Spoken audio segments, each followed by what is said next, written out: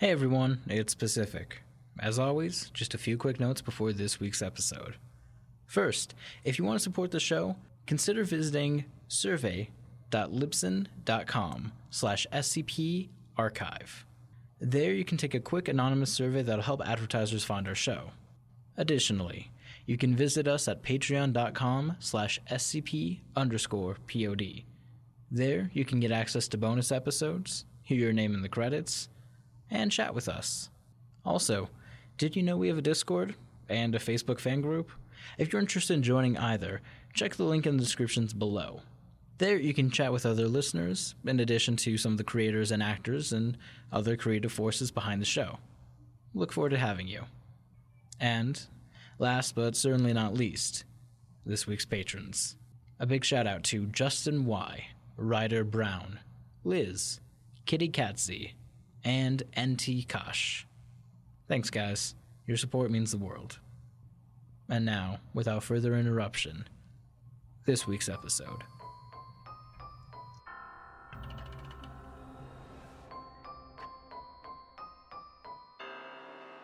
Warning. The Foundation database is classified. Unauthorized access will result in detainment. Within this archive, you'll find the procedures, descriptions, and accounts of the most notorious anomalies we've encountered to date. Secure, contain, protect.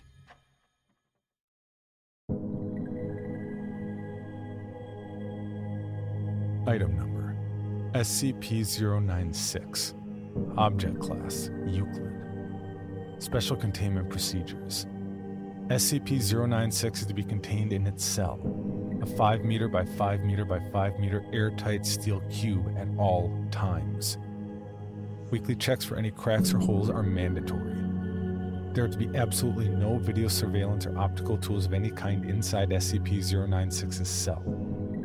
Security personnel will use pre-installed pressure sensors and laser detectors to ensure SCP-096's presence inside the cell. Any and all photos, video, or recordings of SCP-096's likeness are strictly forbidden without approval from Dr. and O5- Description. SCP-096 is a humanoid creature measuring approximately 2.38 meters in height. Subject shows very little muscle mass, with preliminary analysis of body mass suggesting mild malnutrition. Arms are grossly out of proportion with the rest of subject's body, with an approximate length of 1.5 meters each. Skin is mostly devoid of pigmentation, with no sign of any body hair. SCP-096's jaw can open to 4 times the norm of an average human. Other facial features remain similar to an average human, with the exception of the eyes, which are also devoid of pigmentation. It is not yet known whether SCP-096 is blind or not. It shows no signs of any higher brain functions, and is not considered to be sapient. SCP-096 is normally extremely docile, with pressure sensors inside its cell indicating it spends most of the day pacing by the eastern wall.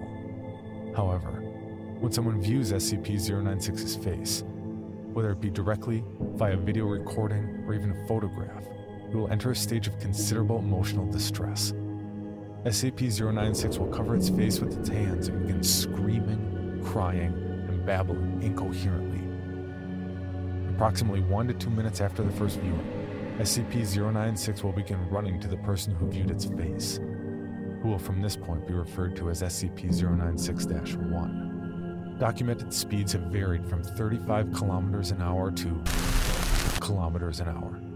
It seems to depend on distance from SCP-096-1. At this point, no known material or method can impede SCP-096's progress. The actual position of SCP-096-1 does not seem to affect SCP-096's response. It seems to have an innate sense of SCP-096-1's location. Note, this reaction does not occur when viewing artistic depictions. Upon arriving at SCP-096-1's location, SCP-096 will proceed to kill and SCP-096-1. 100% of cases have left no traces of SCP-096-1. SCP-096 will then sit down for several minutes before regaining its composure and becoming docile once again. It will then attempt to make its way back to its natural habitat. Due to the possibility of a mass chain reaction, including breach of Foundation secrecy and large civilian loss of life. Retrieval of subject should be considered alpha priority. Doctor has also petitioned for immediate termination of SCP-096. Termination order has been approved and is to be carried out by Dr. on audio log from interview 096-1. Interviewer, Dr. Interviewed, Captain, retired. Former commander of Retrieval Team Zulu 9-A. Retrieval Incident 096-1-A.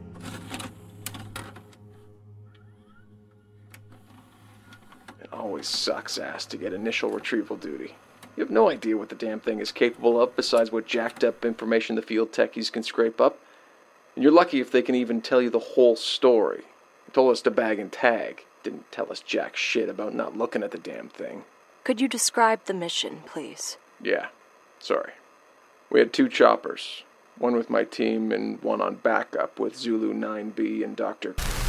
We spotted the target about 2 clicks north of our patrol path. I'm guessing he wasn't facing our direction, else he would have taken us out then and there. Your report says SCP-096 didn't react to the cold. It was negative 15 degrees Celsius. Actually, it was, minus. And yes, it was butt naked and didn't so much as shiver. Anyway, we landed, approached the target, and Corporal Lee got ready to bag it. That's when Dr. called. I turned to answer, and that's what saved me. The target must have turned, and my whole squad saw it. That's when SCP-096 entered an agitated emotional state? Yeah. Sorry, got the willies for a second. That's all right. Yeah, well, never saw its face. My squad did, and they paid for it up the ass. Could you describe it a little more, please? Yeah. It started screaming at us and crying. Not animal roaring, though. Sounded exactly like a person. Really fucking creepy. We started firing when it picked up Corporal and ripped off his leg. God. He was screaming for help. Fucking A. Anyway, we were blowing chunks out of the target round after round and didn't do jack shit. Almost lost it when it started... him. That's when you ordered the use of an AT-4 HEDT launcher? An anti-tank gun. Started carrying it ever since SCP got loose. Seen those tear through tanks like tissue paper. Did the same thing to the target. There was significant damage to SCP-096? It didn't even fucking flinch. Kept tearing apart my squad, except to have its torso gone. But it was taking damage. If it was, it wasn't showing it. Must have lost all its organs, all its blood. But it didn't acknowledge any of it. Its bone structure wasn't hurt at all, though. Kept tearing apart my squad. So no actual structural damage. How many rounds would you say were fired at SCP-096? At least 1,000? Our door gunner kept his GAU-19 on it for at least 20 seconds. 20 fucking seconds. That's 650 caliber rounds pumped into this thing. Might as well been spitting at it. This is when Zulu 9B arrived? Yeah, and my squad was gone. Zulu 9B managed to get the bag over its head and it just sat down. We got it into the chopper and got it here. I don't know how I never saw its face. Maybe God or Buddha or whoever thought I should live. Jackass. We have obtained an artist's depiction of SCP-096's face. Would you like to view it? You know, after hearing that thing's screams, and the screams of my men, I don't think I want to put a face to what I heard. No. Just no. All right. I believe we are done here. Thank you, Captain. Chairs are heard moving, and footsteps leave the room. Captain, retired, is confirmed to have left interview room 22. Let this be on record that I am formally requesting SCP-096 be terminated as soon as possible.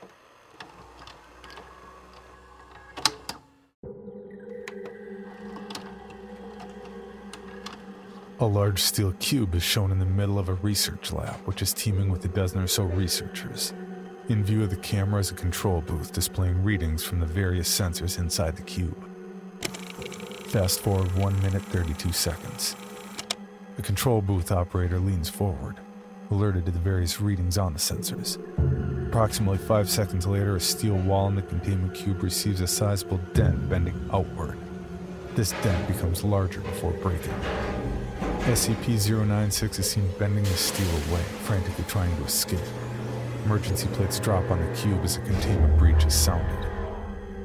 The security tape has SCP-096's face blurred out as per containment protocol. 2 security teams enter the room as SCP-096 breaks out of containment. Live rounds and tranquilizer darts are fired to no visible effect. Approximately 90% of researchers and security personnel have directly viewed SCP-096's face, and a code Lima is declared. The room and surrounding areas are sealed and flushed with class nerve agent. Approximately 2 minutes later, SCP-096 breaches research site and travels kilometers an hour through the outside desert, traveling. Helmcam footage from ER-5. Footage from inside of UH-60 shows SCP-096 on the desert floor, moving at considerable speed. This is Echo Romeo Actual. We have visual of the target. Is that not an increasing?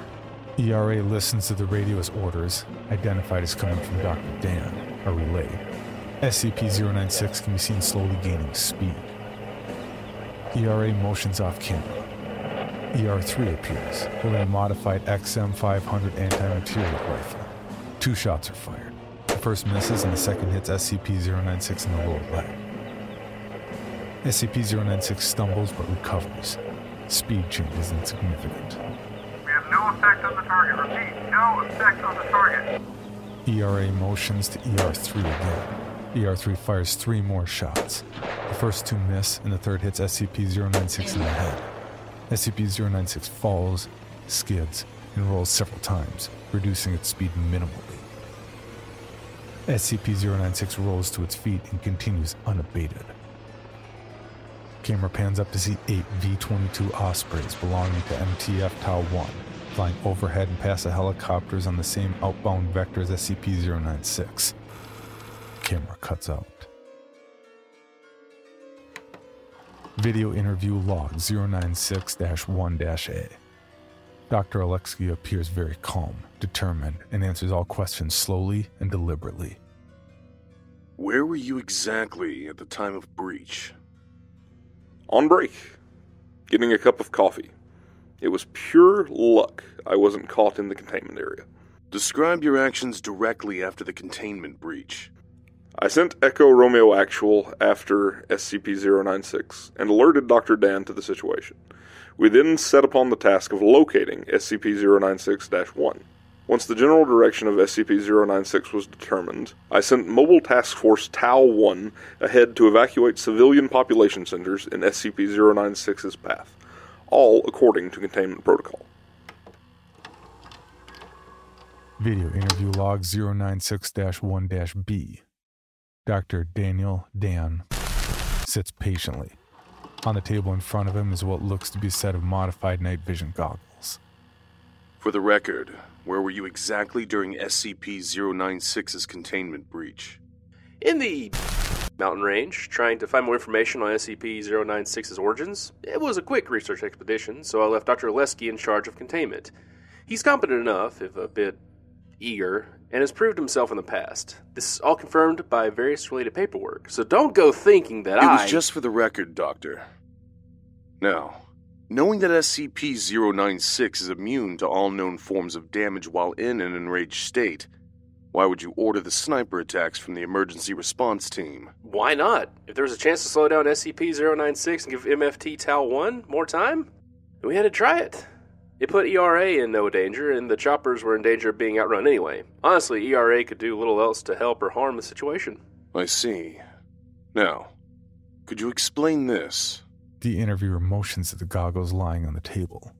Yes, this is Project Scramble, an eyepiece we assigned to ERA and MTF Tau-1, designed by Dr. Oleski and myself specifically for SCP-096. It carries a small microprocessor which constantly analyzes the viewing field for the facial features of SCP-096. Facial recognition software inside instantly identifies them, scrambling the image into an unrecognizable mess before the light reaches the human eye. It's quite ingenious, really.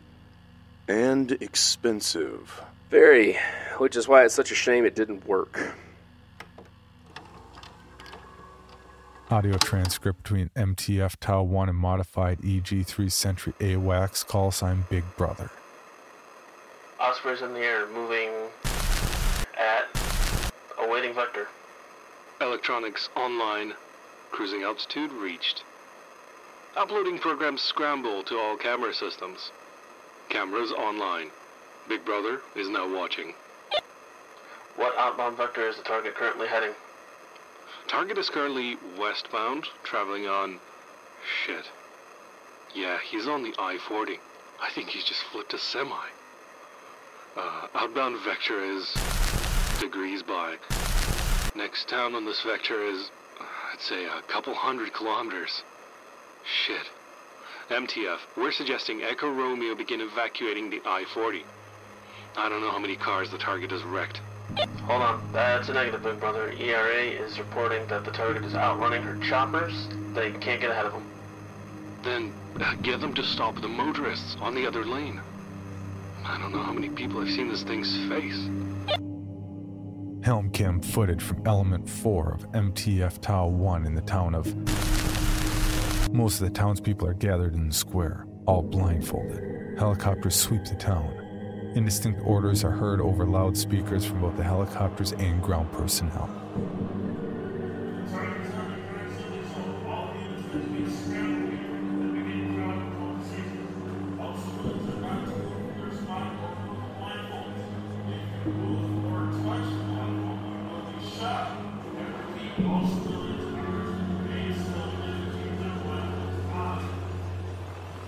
Approximately 2 kilometers away, SCP-096 is seen to be coming over the crest of the hills.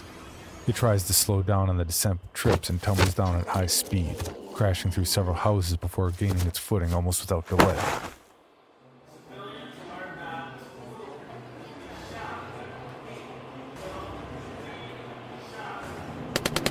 Several shots are heard, none of which are directed at SCP-096. SCP-096 stops for 1 second before running into the crowd of townsfolk, throwing many aside and trampling more. More shots are heard as the crowd begins dispersing. The loudspeaker is unintelligible under the vocalizations of SCP-096. SCP-096 locates SCP-096-1, a middle-aged man, and the camera views SCP-096 grabbing him before it's hit by a fleeing townsperson and is dislocated from the helmet. Video interview log 096-1-C. The first voice you'll hear is that of Major Jack Wilford, the current commander of MTF Tau-1. I was looking through SCP-096-1's house with my squad. Poor bastard was a semi-pro mountaineer. Took a trip to the mountains. Apparently he took a snapshot of the landscape and just happened to catch SCP-096 in the background. Wilford holds up 4 fingers for emphasis. 4 pixels. 4 fucking pixels. I doubt the guy even knew what he saw. He probably just was looking at the picture one day, noticed an off-color patch of snow, and went on with his day. How did you find it? Our scramble gear picked it up right away. The lieutenant got the picture and took it down to the chopper before I even got to see it. By then, the damn monster had taken down Big Brother, and it had peeled open the former Major Striker. All hell was breaking loose.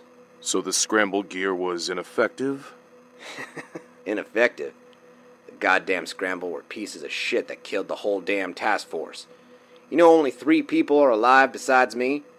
All because some egghead thought of a state-of-the-art countermeasure of SCP-096's hostile reaction? Those bloody idiots could have just put a bag over the target's head and be done with it, but no. We had to use state-of-the-fucking-art scramble. What the fuck motherfucker call me? Dr. Dan pushes back from the table and begins standing up. I'll show that goddamn son of a bitch what an egghead is after I bash open his goddamn head. Show him what a piece of shit I am. 2 guards enter the room and push Dr. Dan back into the seat. He's the egghead that messed this up. Do we need to administer a sedative, Doctor? Dr. Dan takes a breath and smooths his coat. No, I apologize. Scramble was really an ingenious idea.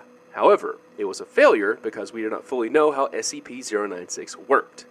You see, as the chip inside Scramble picked up SCP-096's facial features and began scrambling them, there's a split second of uninterrupted light flow to the retina. Computers are fast, but not as fast as light. So, there was a split-second image of SCP-096's direct face sent to the brain. It wasn't even consciously received, but apparently it was enough to trigger the hostile reaction of SCP-096. So, with this report of the photograph... That's the most disturbing part of this whole incident. You know when the former SCP-096-1 went to his mountain trip? 1990? That's 20 years of that photo hanging there before he saw SCP-096. Since the brain doesn't need to be aware that it's viewing SCP-096's face to trigger the reaction, there could be ticking time bombs hidden literally anywhere in the world. How many photographs are out there containing SCP-096, just going unnoticed, waiting for a careful eye? As I said before, I want this thing terminated. Now. Video interview log 096-1-D. Chief Master Sergeant Door Gunner under ERA. Could you tell me exactly what transpired? It was done with all its... It was sitting there, in the highway. Just got done ripping open a minivan. Interviewee is silent. And? I'm west end of the chopper. I got out and bagged it. I put the bag over its head and it got calm. They took it.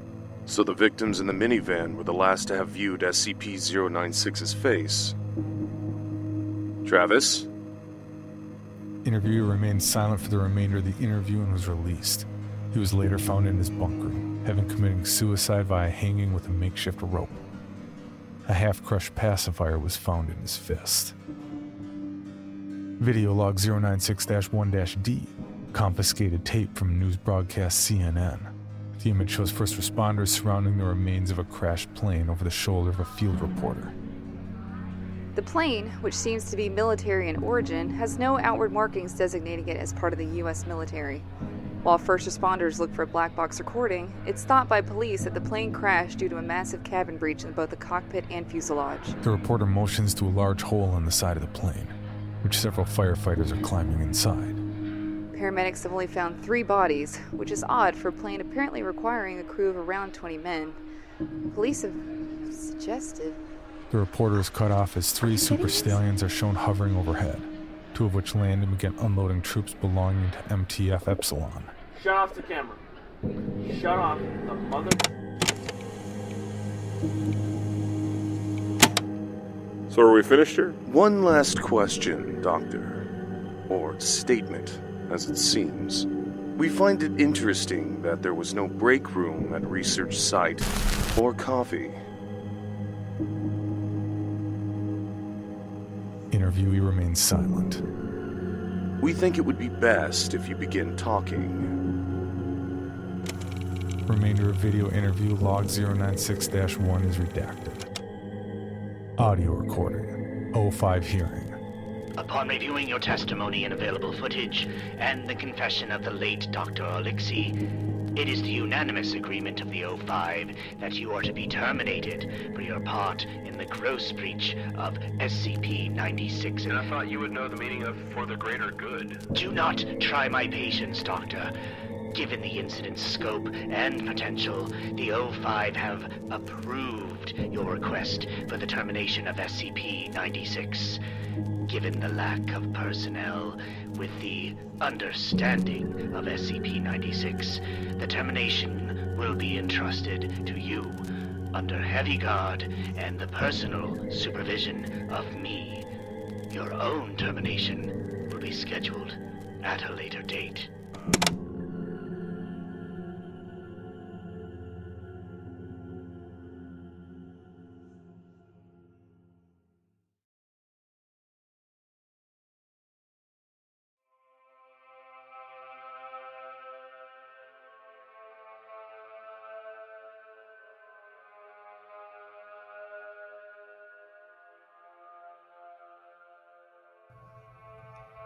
SCP-096 was written by Dr. Dan, narrated by Jon Grilz.